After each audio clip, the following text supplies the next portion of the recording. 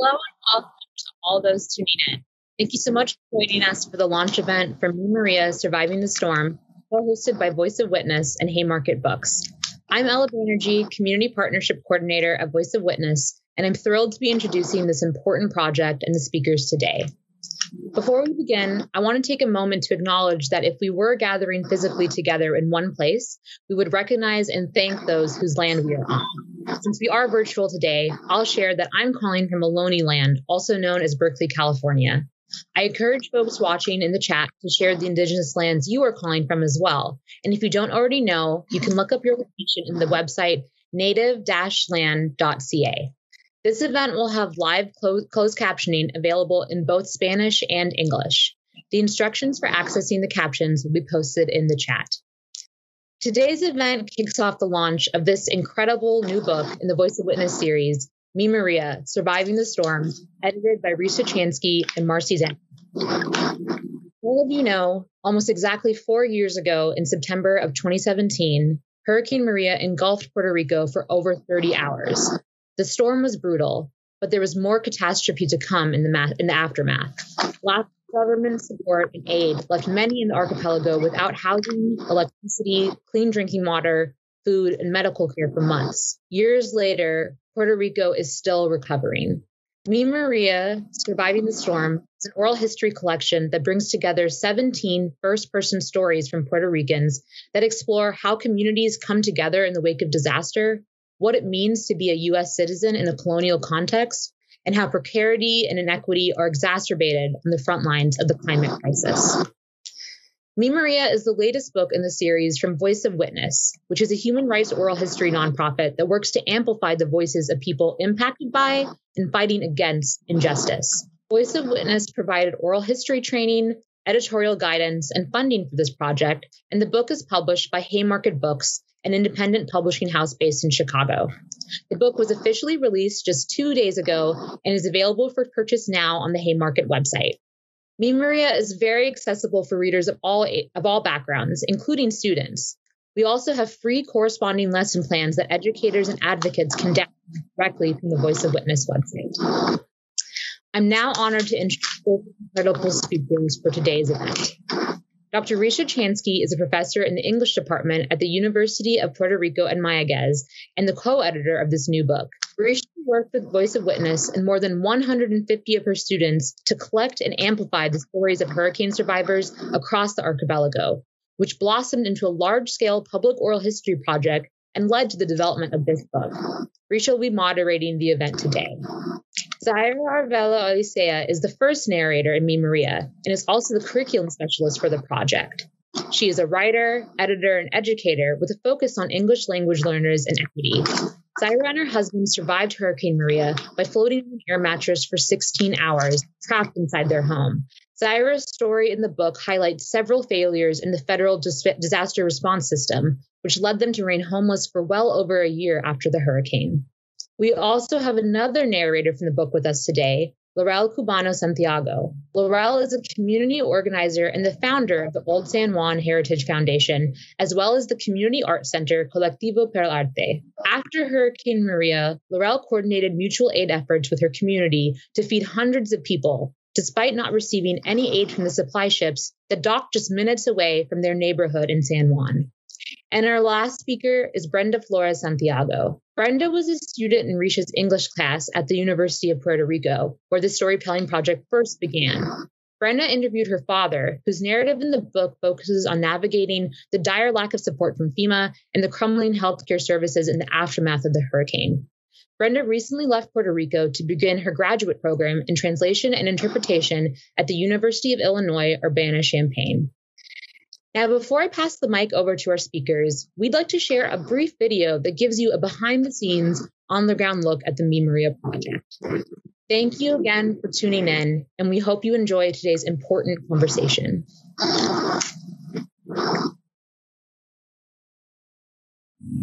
Everyone has a story.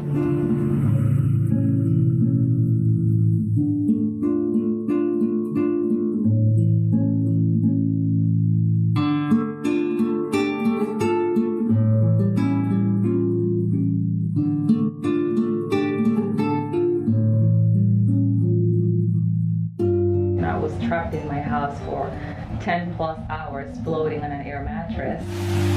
I had to talk to myself in third person and say, I could die today. Cuando llega la luz, no hay agua. Las personas hacían filas enormes para poder suplirse de combustible. Pasaban días y días en la gasolinera. Se dieron incidentes donde detenían a los camioneros y los asaltaban y les robaban el combustible porque era tanta la necesidad. There was no FEMA, there was no Red Cross, there was none of that. I didn't run into any of these groups. No había señal de teléfono, no había internet. Entonces, pues, todo el mundo estaba afuera. People would ask us and say, pero Zaira, you know, like you lost everything. I'm like, what is everything? You know, so my couches floated, you know, my tiles were popping off the ground and I was looking at a ceiling for many hours. Yeah, but I'm here and I have my life and I get to start over. And I learned so many things about my own humanity and about the power of community. We think that Puerto Rico is not a third world country, but when you go, you see it is. You know, and especially after an event like the hurricane, this idea of Puerto Rico having the benefits of the United States, it's a lie. Huge one. We can't vote. What's the reality? The only reality you're going to find is if you talk to the people that live the everyday life there. A pesar de los pesares, Borinquen sigue. A pesar de los pesares, Borinquen vive. A pesar de los pesares, Borinquen sigue. A pesar de los pesares, Borinquen vive. Nuestra raza es luchadora, valiente y firme. Y a pesar de los pesares, nunca.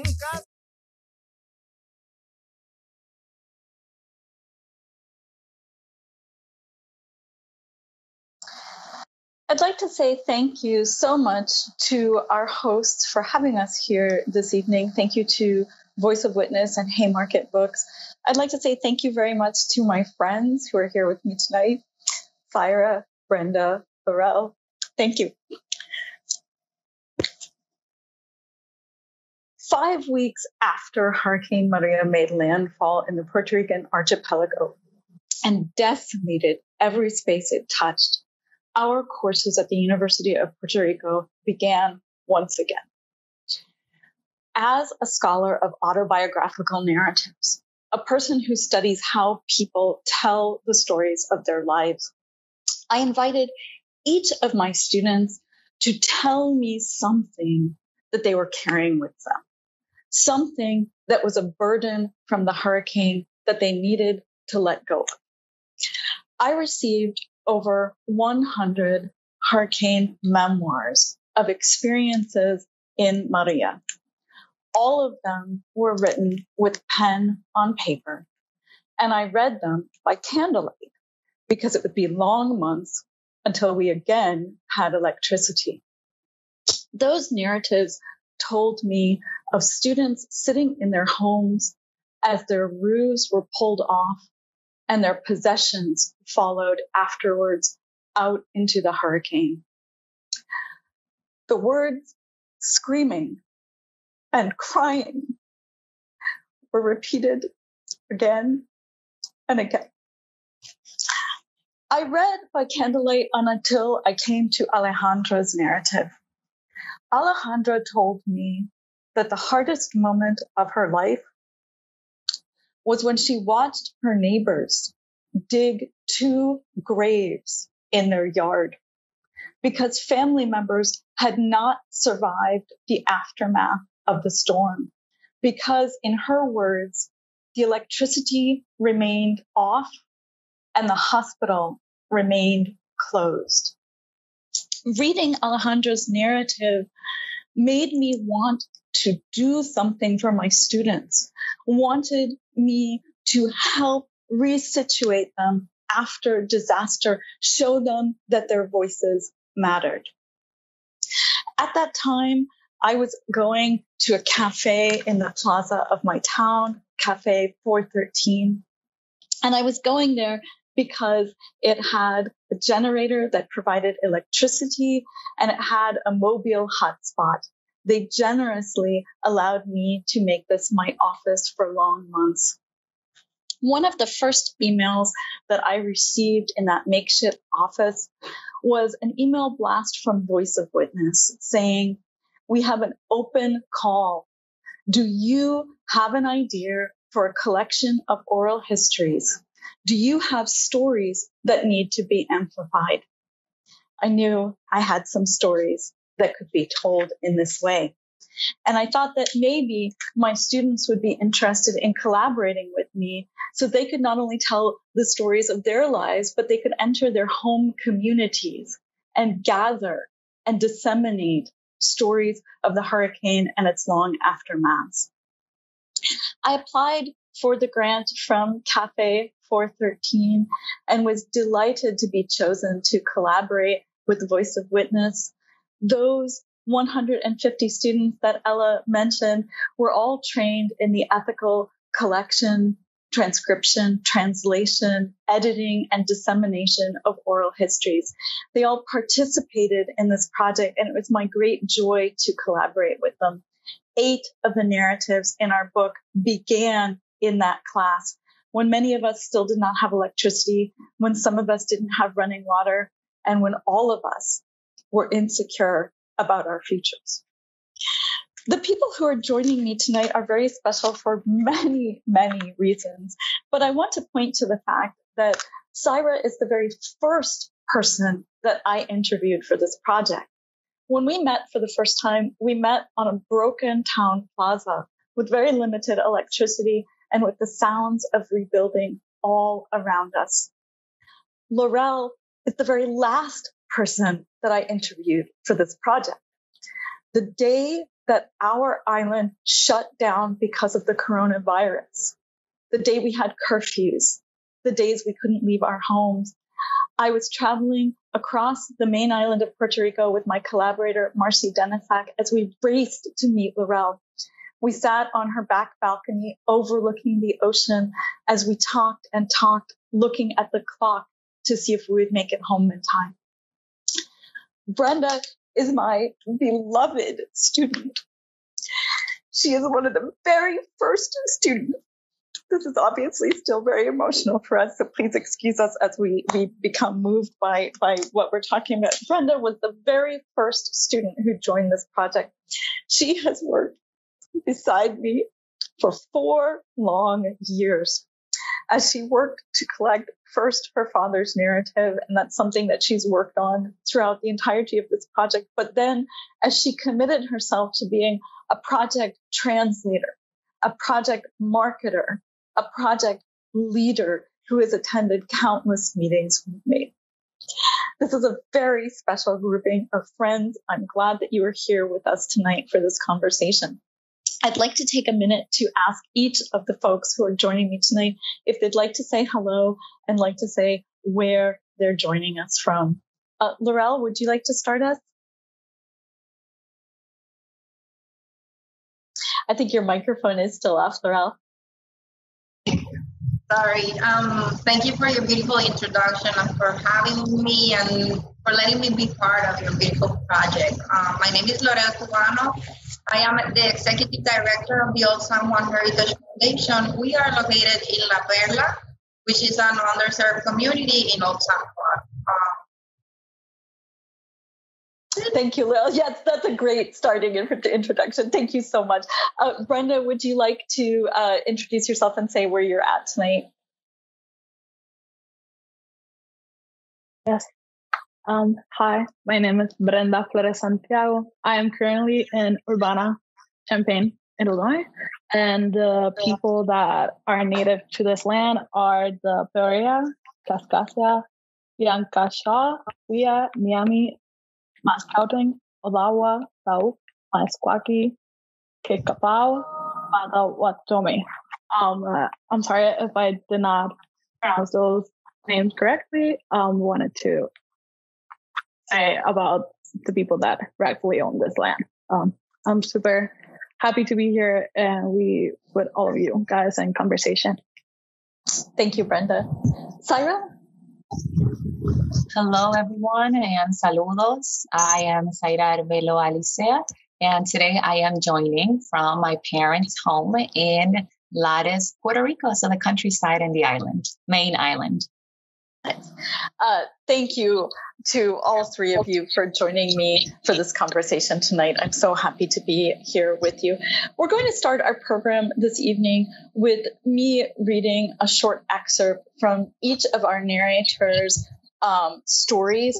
And then I have a question for each of them after I read that narrative. I'm going to start with Laurel, and then I'll go over to Syra, and then Brenda, I'll go to you. This is a piece from Laurel's narrative, and I hope that you can picture with me La Perla perched on the ocean with the Caribbean breezes running through the building as we sit together and watch Laurel as she smiles her beautiful, bright smiles and tells us this story. People here were and still are discriminated against because they are poor. We're literally outside of the wall of Viejo San Juan, one of the biggest tourist areas in Puerto Rico, and also a neighborhood where very affluent people live. I think we have one of the largest wealth disparities, if not the largest in the US. So that wall between the neighborhoods is literal, but it's also mental. I appreciate and love the historical wall, but I always wonder, how can I tear down that mental wall? Here and also in Puerta de Tierra, where my grandfather lived, are the communities where we've kept the poor. About 1,200 people live in La Perla right now. There are families that were born and raised here and pride themselves on that. The community is extremely vulnerable. Our people have been systemically treated badly all of our lives. Nobody is going to help our community because La Perla is also coveted now. This is prime real estate. In 2012, Donald Trump came here and he wanted to buy the land to turn this into Santorini or another Greek island community. If no help comes here, people are hoping that it becomes abandoned, so they can just buy it up. That's what they want. That's why I say the lack of aid here is systemic. It is by design. Laurel, I think that's such an important story for us to begin with, because it demonstrates that while the hurricane was a disaster, it was a terrible event, but it was an event within a larger context of colonialism and cycles of poverty. Could you talk to us a little bit more about that, Laurel? Well, yes, I can. At that moment, when I was seeing all those ships, because there were hundreds and hundreds of containers of aid coming into Puerto Rico, and the lack of response from the government, it made no sense. We are here 2 minutes away from where they are storing all of these containers, and we don't see anything come out or anything be distributed. The lack of response from the government was borderline genocidal. But before that, we've been experiencing for the past 20 years a recession, which I think is also by design, because there's a lot of hot money going around with all these politicians and the revolting door, and then all of this debt has been accumulated, but now the people is the one that has to pay for it. We are the ones that have been imposed these austerity measures, And the lack of basic services for the Puerto Rican for the past 20 years have been decreasing constantly and horribly. So I say that it is creating circumstances to push us out of the island, to gentrify, and then they are giving all these tax incentive for Law 22 and Law 60, which are the people that are coming here to defraud the IRS. Let's call it by its name, and there's nothing we could do about that because we are a territory. We are still a colony. We are under the U.S. rule, okay? The President of the United States is our emperor because he has been imposed to us. So it's something that we have to, a difficult conversation that we need to start having right now. Yeah. Laurel, thank you so much. And I think it's important for the people who are joining us tonight to know that the people of Puerto Rico are U.S. citizens, but they are U.S. citizens who may not vote for president, who do not have voting representation in Congress. And so instead of being participants in government, they're ruled by government.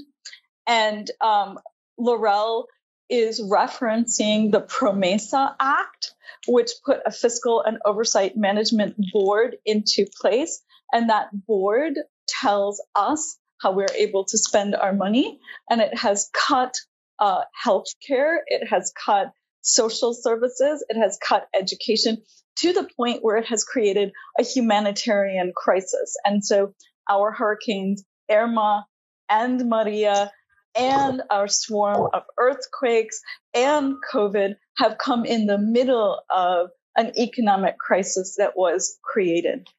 Laurel, thank you. Thank you very much. I'm going to turn to Saira's narrative now. And as Ella stated at the beginning, Saira and her partner were able to survive massive flooding by floating on a torn and patched air mattress for hours. This is the excerpt from her narrative.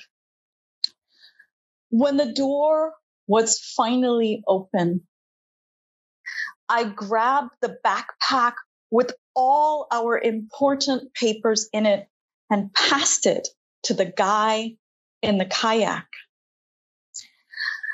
I slid off the mattress into the black water and pushed myself into the space where the door was. I put my hands on the top left and top right of the door and spread my legs the same way, holding them open so that I wouldn't go underwater. Only 2 or 3 strokes swimming got me past our balcony to the plastic kayak. I held on to some wires at the back end of the kayak and was pulled along with my legs out behind me, careful not to let them hang down in the water. There were lots of things in the water. Whole uprooted trees, guava, lemon, barbed wire, electric pole wiring, fences, lizards. I had lizards try to take a ride on me. I remember ducking so that I didn't hit the wires on a power line that was still standing. That's how high the water was. I was completely disoriented, had no idea where I was. The kayak just kept going over houses that were also underwater. And I would look down at them. Saira, thank you so much for sharing this very, very powerful story with us. I'd like to ask you to tell us a little bit, please, about the contrast between this survival, these moments of survival that you share in your story, and what happened in the aftermath. Can you tell us a little bit more about your story? What happened after this unknown person in a kayak came and rescued you? My pleasure. Well, at first we had, of course, no idea who this person was. It was two young men, and we found out who they were because I ended up writing a column for a local newspaper in Puerto Rico, El Nuevo Dia, and people started commenting and saying, oh, I've heard about this story, and I think we know who the person is. And it kept on going word of mouth, which I think is a testament to what was happening during and right after the hurricane. Without any telecommunication whatsoever, we went back to what you mentioned, Risha. We went back to pen or pencil and paper. Businesses went back to using spray paint to put messages on their windows and their doors for their patrons to know we are closed right now, but we'll open again and we will be okay. I think the biggest thing for me was this contrast of being so close to a military facility, being so close to a Coast Guard active base in the western area of Puerto Rico in Aguadilla, and thinking naively that someone would come, that they have all of these huge vessels that they can deploy in seconds, and they have all of this technology, and you're saying if they're going to help anyone, it's going to be us. Much like Laurel, we were 2 minutes outside of the base and an airport. Our closets would shake, vibrate anytime an airplane left. And you're thinking, if this area is flooded, someone with a military uniform, someone who is an official, a firefighter, a police officer, will come to our aid because we are right here. They can see the flood. They know they are houses and we are U.S. citizens. But of course, that wasn't what happened. We ended up discovering that the young man who helped us was a teacher's aide at a local military school in Aguadilla. And we figured that out a long time after all of this happened. And I actually met him in person once, believe it or not, buying shish kebabs in Aguadilla. That is how we met, like how we saw each other face to face. And it was me who recognized his picture because I had looked him up online on social media as we weren't able to connect after the hurricane. And I stopped and I asked if that was his name. And yeah, it was him. And at that point, he was also holding another job as a construction worker. So I had a teacher/construction worker who borrowed a kayak, and this was the person who helped us, not anyone official. And the only reason someone came to my aid and my husband's aid was because we had an emergency whistle that we insisted on using because we had a flashlight at night and we would do light intervals through the water to some other light we could see across that fake lake. And there were two girls who picked up on the sound of the whistle and insisted that there were people over there. It was these young men, the only ones who listened to these girls' call.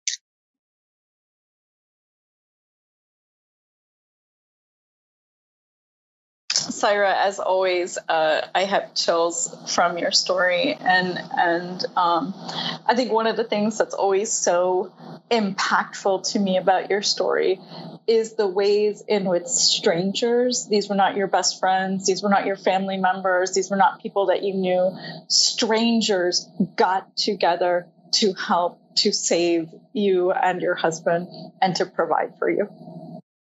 Thank you very much, Saira. Thank you.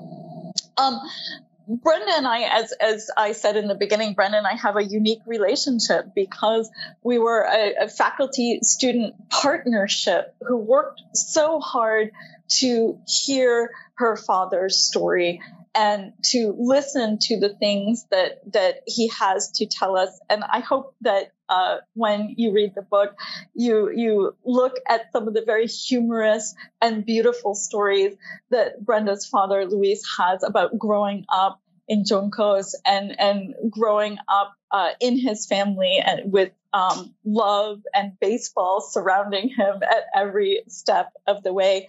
And so what I'm reading right now is an excerpt from Luis's story that Brenda collected, and I worked in partnership with her to bring it to this narrative.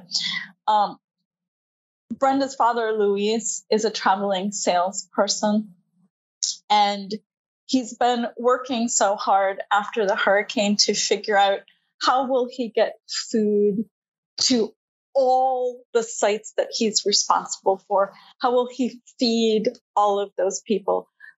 But as he's worrying about putting food in the hands of people in his own home, his own father, is waiting for the dialysis clinic to reopen. This is the excerpt from Luis's narrative. My father needs to have dialysis every other day. Without his treatment, he can't live. After the hurricane, I had no work, no income. But in addition to that, there was no gas, water, or electricity, and no way to get the dialysis. The center where he goes for treatment stayed closed after the hurricane, and we didn't know when it was going to open again. There was no official information, no plan. We just heard that desperate people had stolen the diesel fuel out of the dialysis center's generator, so it couldn't work. Brenda, there are a lot of things going on in your father's narrative. It's such a rich story. And one of the things that we can think about here is that the supplies that FEMA was supposed to be circulating, which Laurel has mentioned, which Syra has mentioned, your dad was on the forefront of seeing that those supplies weren't reaching the smaller grocery stores in communities and that they weren't being distributed in those communities. But there's also this very personal story woven into that. As he's trying to help others, as he's trying to procure food for others, he also needs to take care of his own family, his father and you and your siblings and your mom as well. I wonder if you could talk to us a little bit more about that and about maybe what has continued to happen to your dad. Yeah. As you mentioned, my father had a lot of responsibilities and he was juggling all of them in silence, as he usually does. When I sat down to hear him and his narrative, I started to see a lot of things I did not know in the moment when I was actually living through it. Yeah. One of the things that occurred with FEMA was that the food, the things that he was supposed to deliver to the people and the municipalities that needed them, because he is the sole distributor, they were taking the carriers and emptying them and utilizing them for FEMA. But they were not getting to where they were supposed to. So he was having this moment where he was really frustrated because he was like, they're supposed to get it there. Like, I totally understand what they're doing, but it's not getting to them. So what are they actually doing? And it was a really frustrating moment for him because he was like, my hands are tied. I'm the person that they go to. My father has had that route as a salesman for 25 years since when my mom was pregnant with me. So these are not only his clients, they're like family.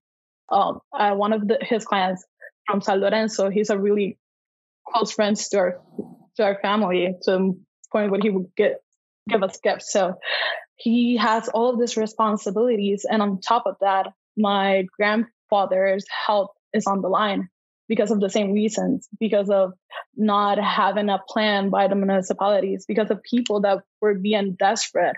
So you also get this mixture of emotions because you're frustrated, you're also mad, but you also understand what's going on, but it doesn't make sense.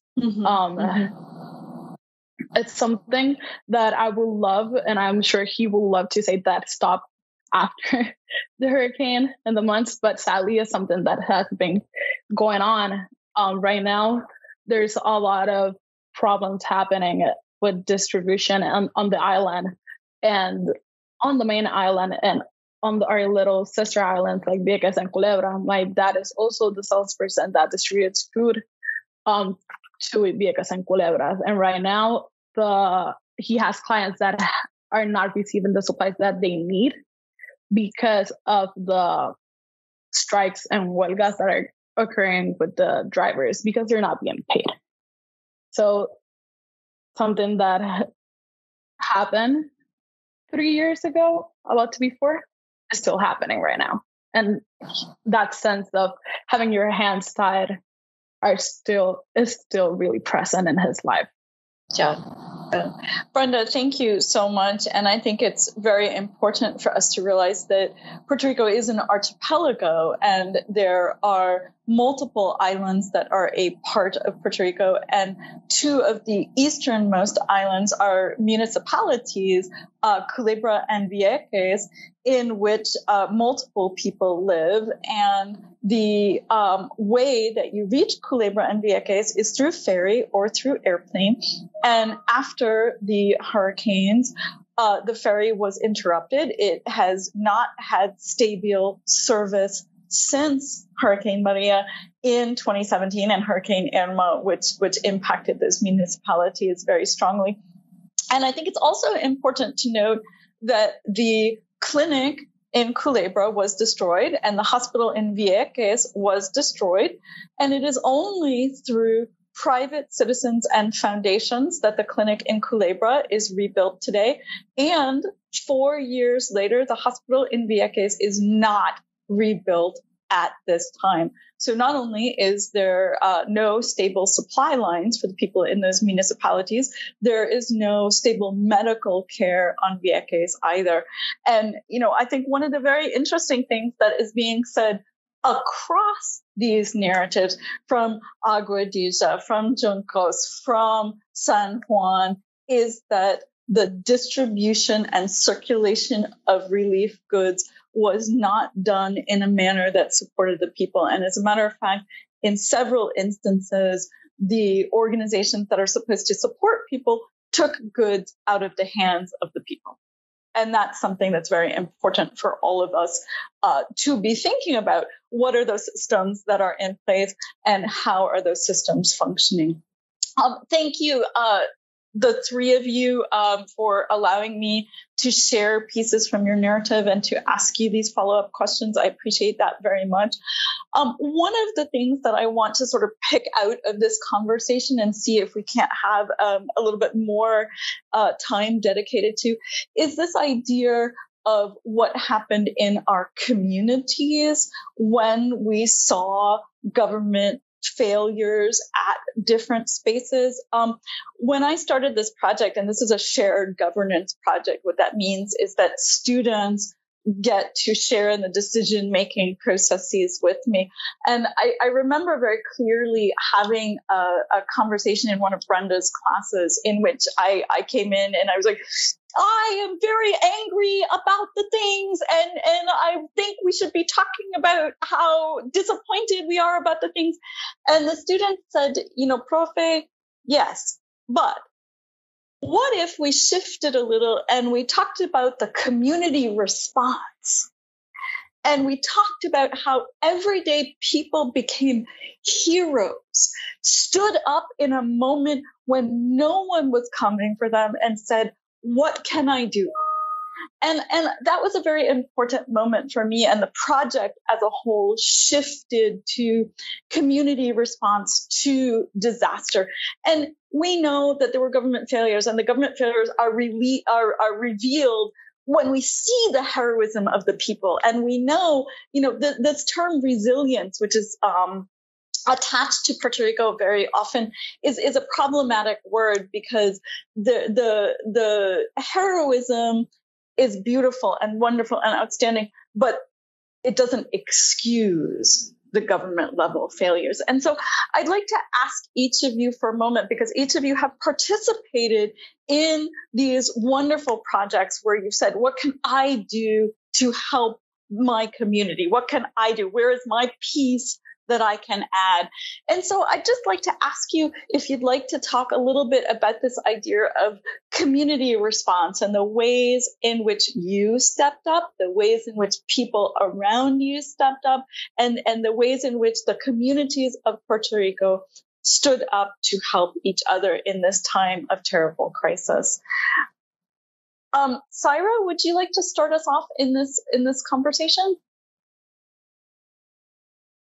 Well, in the community that suffered that big flood in Aguadilla, there were many families. And in fact, the community is called Callejón El Pidio and is located in the barrio of Camaselles in Aguadilla. And as it turns out, which didn't surprise anyone, no one had come. No one from FEMA, no one from the municipality, no federal agency whatsoever had showed up, and the families were fed up. So our Avon lady in the community, some retired folks who lived there, as well as several members with varying functional ability who made the time, started hailing the government agencies. And of course, because as I mentioned earlier, the neighborhood is so close to an airport, it means it is the port authority that you need to call for these issues. It also means that because of the flood and the emergency, you need to call on FEMA. It means that you need to reach out to the municipality of Aguadilla. So she took the time to write all of these letters. But most people in the community speak Spanish, and these are largely federal agencies. So they're not going to reply if you don't hail them in their language.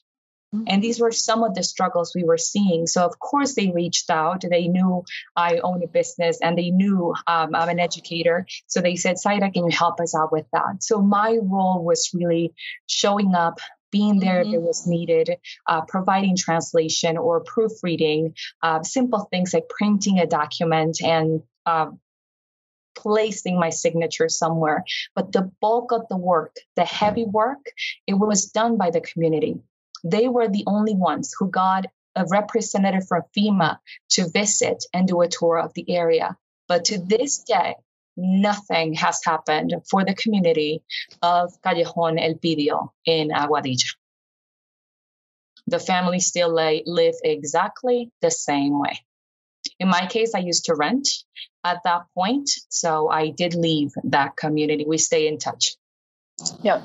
And just to clarify here, the community that Zaira is talking about is a community that was entirely underwater, and they are not near the ocean, and they are not near a river. It was the sewer system that flooded and overflowed. And when I mentioned the term black water in Zaira's narrative, the water was black because it was filled with poison from the sewer system. Correct. Yeah. Zaira, thank you. Thank you very much for sharing that. Laurel, would you like to talk about the same issue, this idea of coming together within the community, especially when there were gaps and failures from the systems that are in place to support people? Yes, of course. Zaira, thank you for sharing your beautiful story, and you're my hero too. In La Perla, we have to go back and understand the mentality of the people of La Perla, which is an underserved community, discriminated against, and they have been through a lot all over the decades. So when you think about that hurt people. And most of the people here don't support each other. That's one of the major issues that we have in a community like this. And they don't like talking to each other, even though their families are related. And after the hurricane and the government abandonment,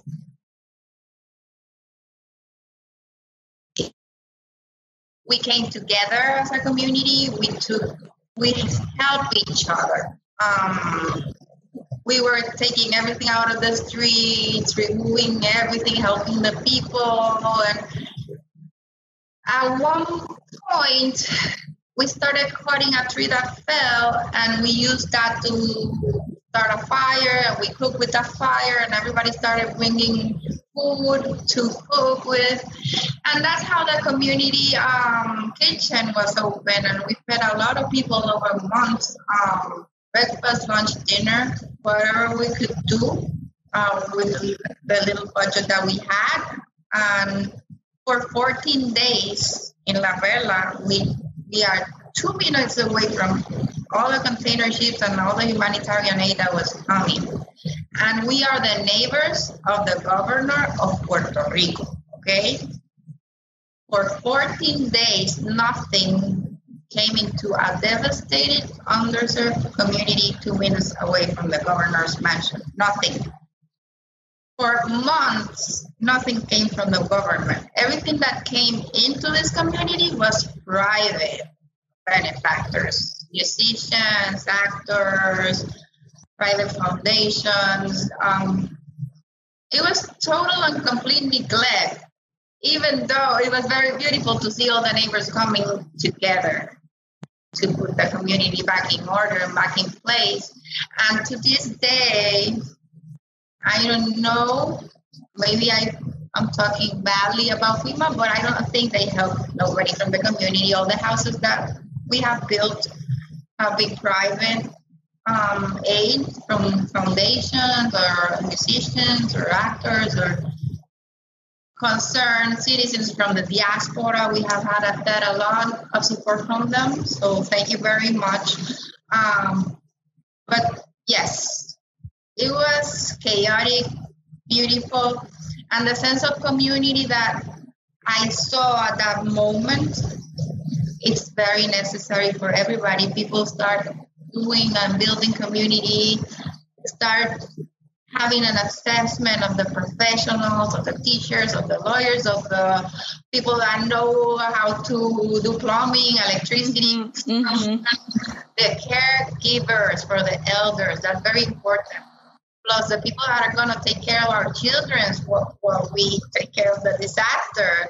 Because those are things we have to start thinking about, even though we don't want to. But we are going to see a lot of larger events happen because of global warming. So yes, please have that in mind. It's a difficult thing to process, but it will save lives, okay?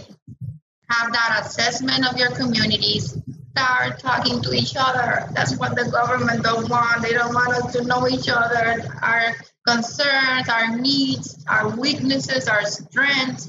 We have to know them, okay? Don't be afraid to ask the questions. Don't be afraid to start a conversation.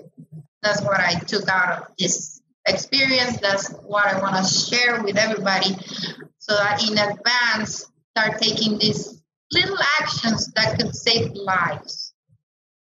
Yeah, thank you so much, Laurel.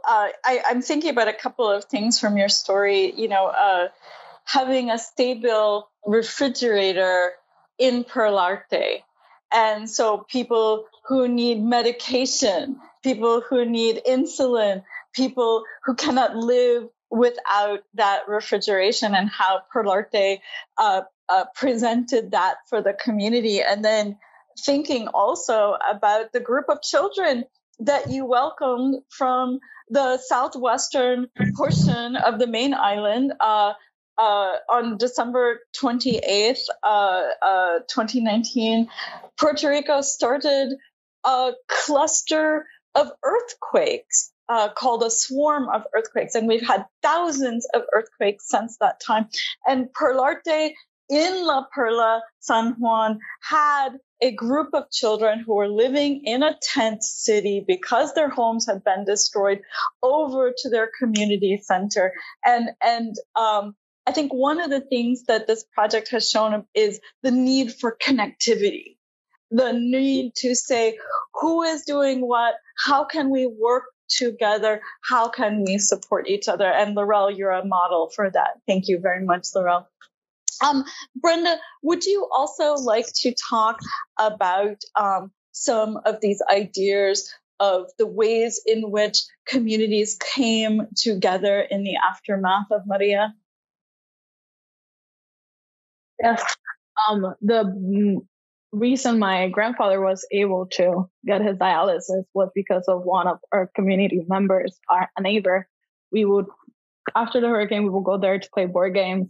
And her father also was a dialysis patient, and she came running towards my mom and was like, "Oh, the dialysis center has diesel right now. You have to go. You have to tell your husband to go get his father so you can go get the treatment." And that's how my grandfather was able to start his treatment back again. When we think about community, we often think about a lot of people, and community response a lot, like 50 people working together in a group. In my community, I was able to see it with individual people that just wanted to help. When FEMA gave boxes to the municipalities, each governor of the municipality was responsible of distributing the goods.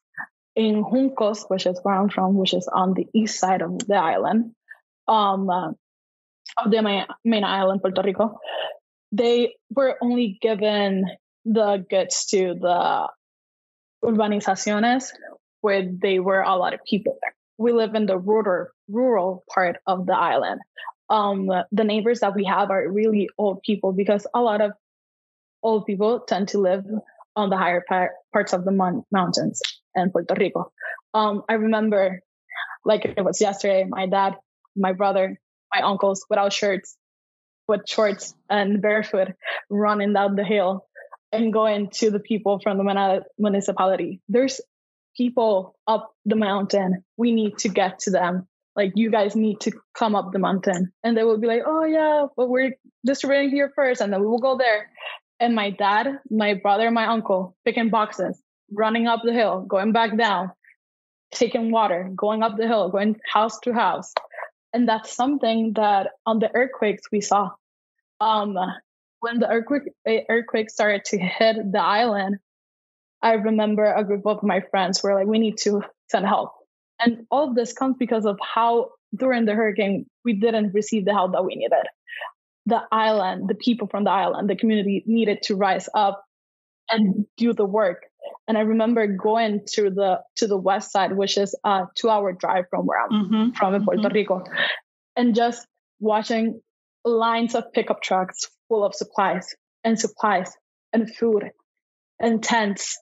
And I remember friends and a lot of people doing Facebook events. Okay, on this day, we're going to meet here at 5 a.m. We're going to fill up our pickup trucks and we're going to go to the west side and we're going to send food and we're going to bring everything that they needed, because we learned from Hurricane Maria and Hurricane Irma that if we as a community don't step up, the possibilities of our government doing so are really low. And that's something that I would forever have in my mind. And that's something that now I think that for a lot of people in Puerto Rico and from the diaspora is like the first response that they have when bad things happen on our island and on our sister islands. Yeah. Brenda, thank you so much. That was very, very powerful. And, one of the things that I've been thinking a lot recently is what is happening during the time of COVID-19. There are still 20,000 homes in Puerto Rico that are registered as still not having roofs after Hurricane Maria. We are now at the 4-year anniversary of Hurricane Maria, and there are 20,000 homes on the register as not having roofs. We still have people who are displaced from the earthquakes. We still have unstable running water. We still have contaminated running water. How do you shelter in your home? How do you repeatedly wash your hands when your home is unsafe and your water is unsafe? Thank you to the three of you for answering that question. I really appreciate that very much. I'd like to transition as we come to the conclusion of our program this evening.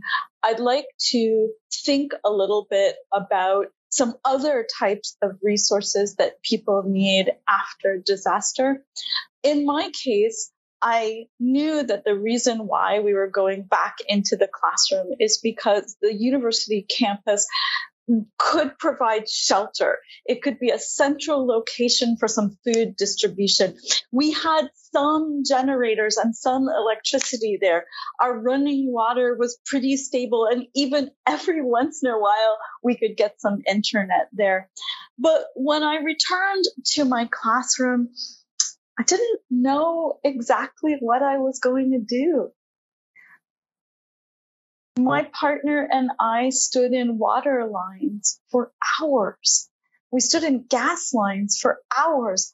And next to us were our students.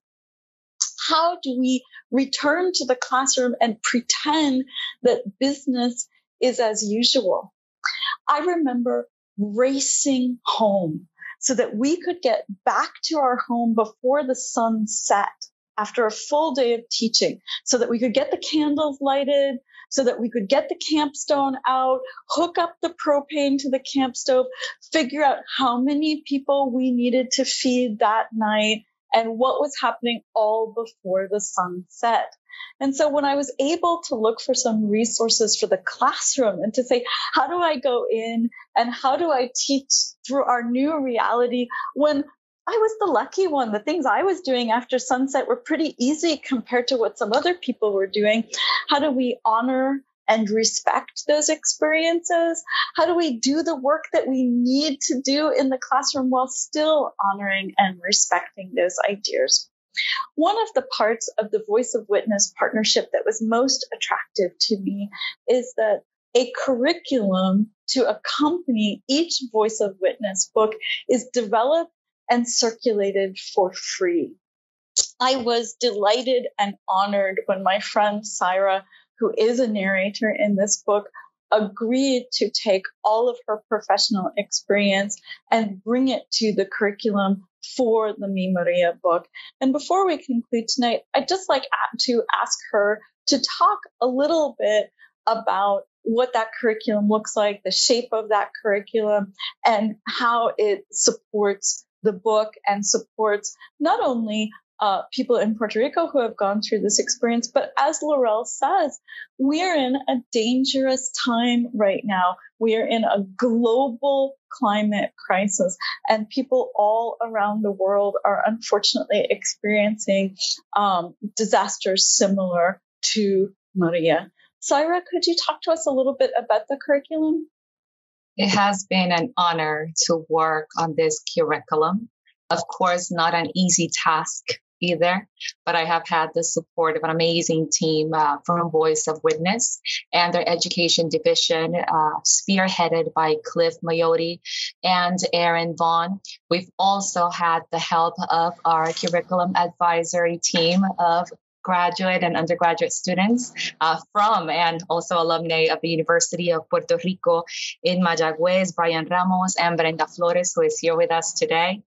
And we have been working on putting together lesson plans that, yes, they complement the Mi María Surviving the Storm book, but they are about much more than just that date in September 4 years ago. It also includes topics such as disaster preparedness, which transcend this Caribbean archipelago and are still relevant to anyone who is living in this planet. So certainly it has topics that are pertinent to many of us, such as colonialism, representation and identity, globalization, and how our own connections and dependencies with one another can be a positive thing. But at the same time, when we're speaking of a colony or vulnerable populations that lack power, they can be very, very dangerous. So we're very proud to share this curriculum that will launch with the book. And it has lesson plans in English and Spanish using the Puerto Rico Department of Education standards for local educators in the Caribbean archipelago. But it also includes lesson plans in English aligned to the Common Core standards. And they're also developed so that our English learners in the continental U.S. and the Caribbean can benefit and participate fully of this amazing book and the activities that are complementary. So we totally invite educators around the globe to get that curriculum and start working with Mi María in their classrooms. Thank you so much, Syra. And I think that this is a particularly empowering curriculum for students, especially for those who are curious and already engaged with some of these issues. And my sincere hope is that this curriculum offers support for multiple teachers who are in the same position that I was after Hurricane Maria and looking for resources. Brenda, if I don't want to put you on the spot, but since you are a student who was involved in this project, you enrolled in 2 separate courses, and then beyond the courses, when you were not receiving credit for courses anymore, you worked with me as a partner on your father's narrative for years after those courses were done. Do you have any thoughts or insights that you'd like to share about being a student in the project? Yeah, of course. I just remembered the breath of fresh air that it felt going into a classroom after such a traumatic event and have someone that we see as an authority ask, how are we doing? Not expect us to be on top of the syllabus or, okay, we left up here, let's get back to it. No, there was a conversation. It was a safe space. I always mention her because that professor and also you helped us, their students throughout this whole process so much. Dr. Beatriz Jennings, she created a WhatsApp group for all of us. And I remember that for the students in the classroom that didn't have internet yet, that didn't have running water, that electricity would go on and off. I remember that we would be sending text messages and be, oh, I have electricity in my apartment. Come, you can print here, you can work here, you can study here. Do you want some food? So it was a really beautiful experience in the sense that we were able to have build such a community inside of the academic stress that we were going through currently, which was something that sadly not all of the students going at the university had the opportunity. And I feel that with a curriculum that this book has, it opens that conversation for the professor, the teacher, and the student to see more than just a student in a class, a professor in a class, but to also see the human and the necessities that they're going through. Because we truly don't know what people are going through in their houses. And after such a horrible event, it's really important to have it in consideration. So it's something that I feel that should be really implemented in a lot of spaces, not only in the academic world, but also like in jobs and all of that. Yeah. Thank you. Thank you very much, Brenda. Up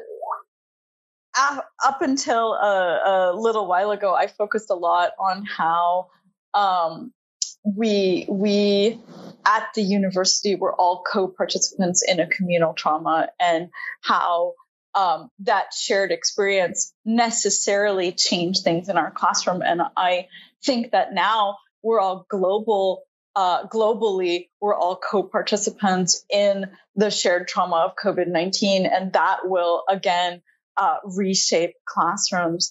I just want to conclude with, we had a wonderful moment in which we invited some of the folks who were following along with Voice of Witness to send us some questions ahead of time.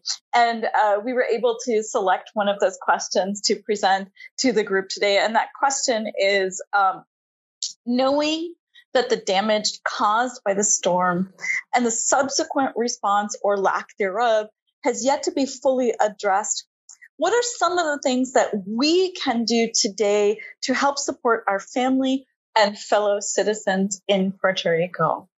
Can I ask if someone in our group would like to respond to this very pertinent question? When we're standing by and we feel helpless looking at situations of trauma and tragedy, what are things that we can stand up and do? If I don't talk, I'm gonna explode, okay?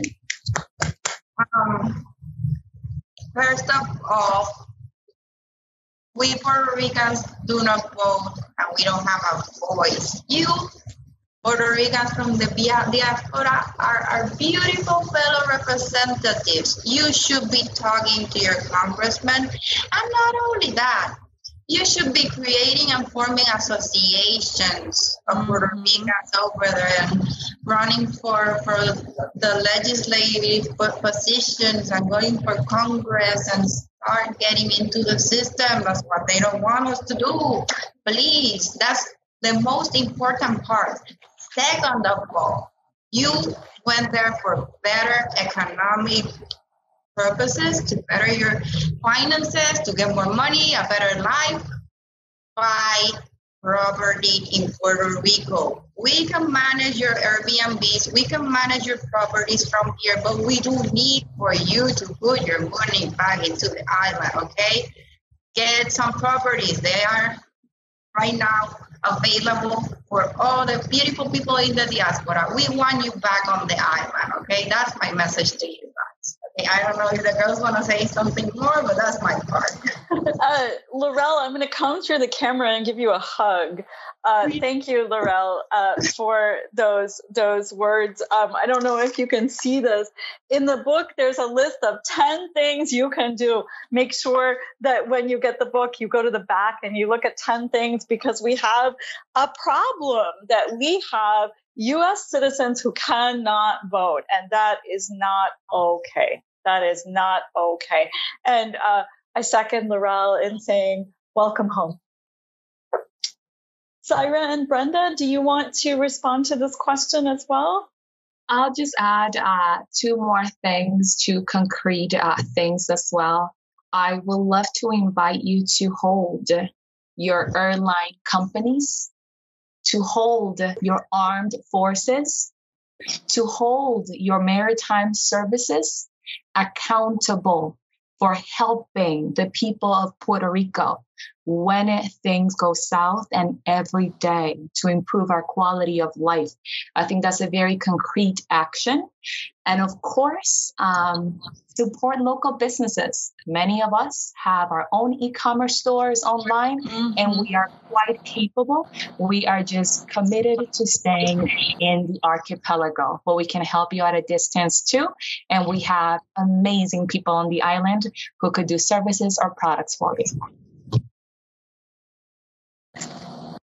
I wanted to mention that if you feel that you don't know any resources or anywhere where you can find information, there's a lot. We spend a lot of time on social media, and there are many, many social media accounts that are responsible of letting you know what's going on the archipelago, letting you know all about our status as a colony. I have a mini list that I can mention: Las Fisuras de la Colonia, FEMCAS, Consentimiento PR, Somos la Clara, La Colectiva Feminista, Brinken Podcast. These are all people that are in charge of saying what's going on and informing people from Puerto Rico, out of Puerto Rico, a part of the diaspora, and are not afraid of saying things how it is. So that's another resource that I feel that is really important. Yeah, Brenda, thank you for preparing that list for us. I think that was really helpful. Thank you. I'm sorry that our time this evening is concluding. I would like to say from my heart, thank you, Syra, Brenda, Laurel. I always say that I can't believe how many friends I made in this project. I think that one of the things that the Voice of Witness Fellowship does is it gives editors of these volumes the time to spend with human beings without looking at your watch, without saying, oh my goodness, what comes next? And then amplifying stories so that these stories may be shared. So thank you to my 3 co-presenters for this evening for joining me. It was a beautiful conversation, and I look forward to more conversations. I'd like to say thank you again to our hosts at Haymarket and Voice of Witness. I'd like to say thank you to Marcy Denisak, who is the co-editor of this volume. I'd like to say thank you to Jocelyn Heliga Vargas, who was my co-teacher at the university. I taught 2 of the first courses, and she taught 2 of the first courses as well. So thank you to her. And I would like to say thank you to Emmanuel Rodriguez, Ramon Lopez Soto, Shania Tatiana Lynn Gonzalez, Wendy Diaz, Nilda Rodriguez Colazo, Rafael Ramos Diaz, Vivian Miranda Rodriguez, Jose Garcia Sepulveda, Carlos Bonilla Rodriguez, Sandra and Israel Gonzalez, Bel Marie Torres Velasquez, Nesha Irizarry Ortiz, Carlos Figueroa Vasquez, Luis Flores Lopez, who is Brenda's dad, Miliana Ivelisa Montañez Leon. Those are the narrators who have shared their stories, shared their souls with us in this book. I hope you have time to enjoy this book. I hope you have this time to share these stories, and I hope that you are moved to support the people of Puerto Rico. Thank you, and have a beautiful night. A pesar de los pesares, Borinquen sigue. A pesar de los pesares, Borinquen vive. A pesar de los pesares, Borinquen sigue. A pesar de los pesares,